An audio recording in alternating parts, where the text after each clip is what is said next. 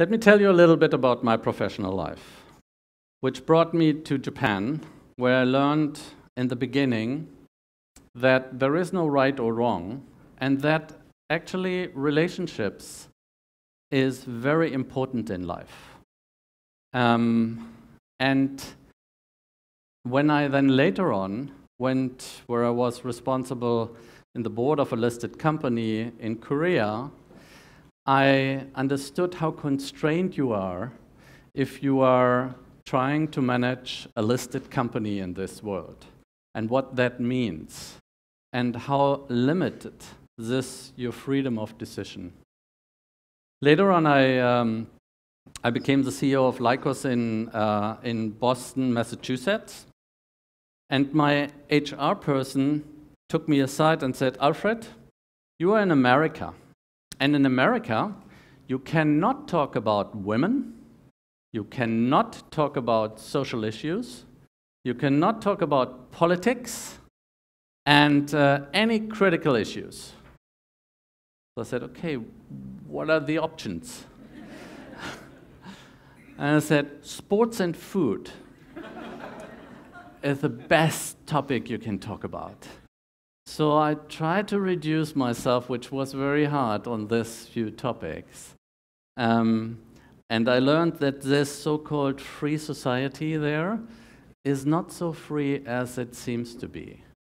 And so I left America after a 2 or 3 year experience there, and I went to Dublin, where I was responsible at Google for Benelux and Scandinavia, which brought me to Norway, which brought me to this place where we are today.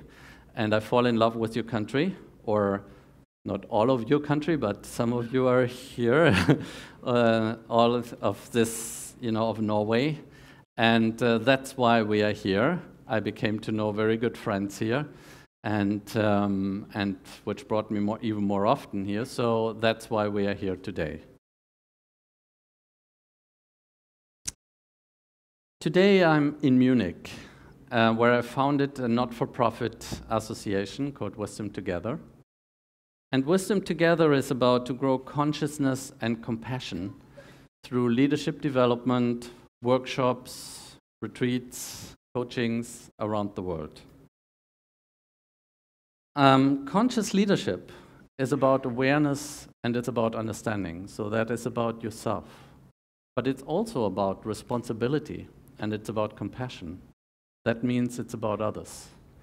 So it's very important to understand who I am, then to go out and said, how can I bring that knowledge and that wisdom also to others? And how can I serve? And how can I help? And I call it the inner and the interconnectedness. So once we have an understanding about the interconnectedness, we know that everything is connected to each other. We understand that every thought, every behavior, and every action has somewhere in this world, a resonance. Something will happen. If we understand that on a deeper sense, on a deeper level, I think we become much more conscious, which means becoming more conscious, we can create a world which we really want. The whole world, as we perceive it, is a reflection of our inner self. I don't know whether you know that, but and it's hard for me as well in every moment of your life, are you aware about your inner self? Are you aware about your presence, your motivations, your intentions? Because every time I'm running into difficulties or a difficult relationship or there were a lot of, setting up this kind of conference here is certainly a project itself, and it helps you to develop your inner strengths and you understand your inner weaknesses as well. But every time you do that and you reflect on yourself, it's an opportunity for you to develop. And once you do that with the intention and the understanding of the inter and inner connectedness, you create a better world. And I think this is what we are here for. So the important question is, are you just reacting in this world? Or are you the one who are acting in this world? And do you want to become an actor and not just a reactor?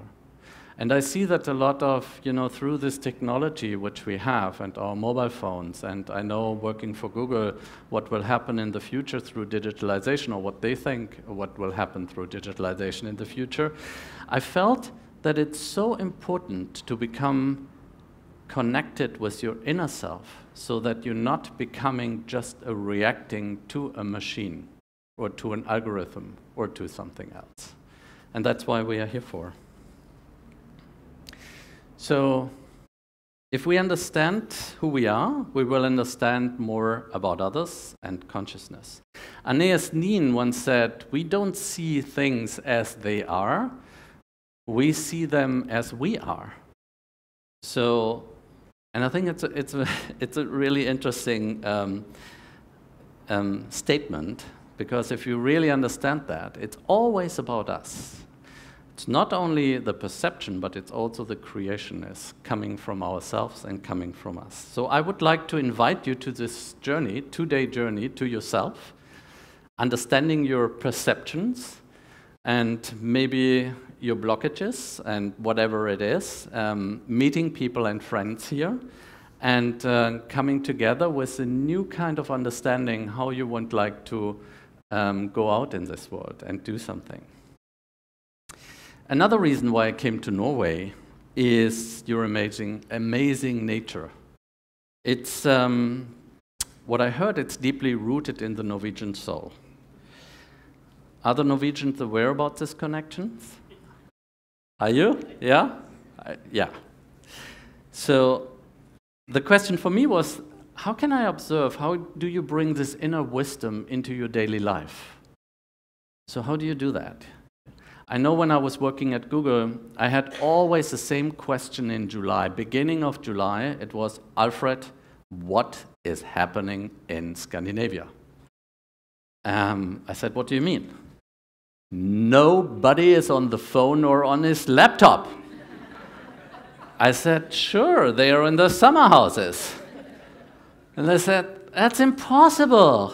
You cannot spend 4 or 6 weeks in summer houses these days." I said, "Well, obviously it is. These countries are kind of successful. So why shouldn't we learn from them instead of trying to persuade them to do more on their computers?" That would be, I think, a good learning which we could bring to the world from here. So it's about listen closely from an inner and deeper form of communication without words. It's really about connecting with nature and understanding that nature is nothing outside, it's inside. We are nature, we are part of nature. So sometimes I hear this conversation in saying, we have to preserve our nature. And I said, yeah, because it's part of us. We are nature. So if we understand that, we probably react differently to nature. So David Rothenberg is a professor of music and philosophy at the New Jersey Institute of Technology. And he has a special interest in animal sounds and music and nature. And he will tell us more about this form of resonance and consciousness later on. So I call it opportunity to be discovered, because I don't want to go into this, okay, this is bad in this world, and here is what we can do to make the world here better. I would say, okay, what are the opportunities? Because I think we are living in a wonderful world. There are a lot of beautiful options in front of us.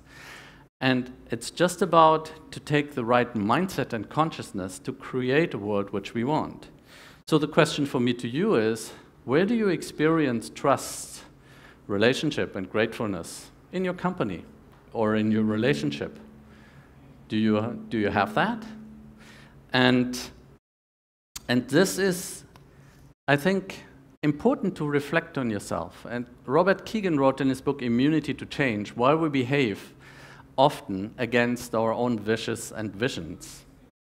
And Michael de Wiebe, he will come and tell us later on more about consciousness and what it means for our daily life, for our society, and for our businesses.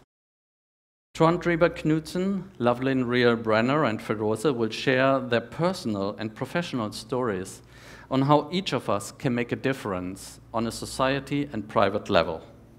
We will learn about the importance of diversity, how investments can create trust and serve societies, and how each of us can make a difference in global operating systems and companies. Julia Kim will tell us about a large conglomerate in Thailand, the B. Grimm Corporation, who asked the G&H Center in Bhutan to help them bring compassion to their company. What a wonderful request. Let us be open for those ideas and inspiration and suspend our judgment so that for those examples can really, can reach our inner self. I also want to invite you for a quiet mind so that, that we can plant the seeds for wisdom and intuition.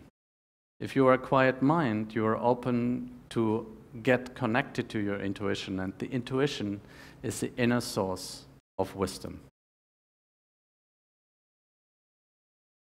So, what kind of world did we create? What kind of systems did we create?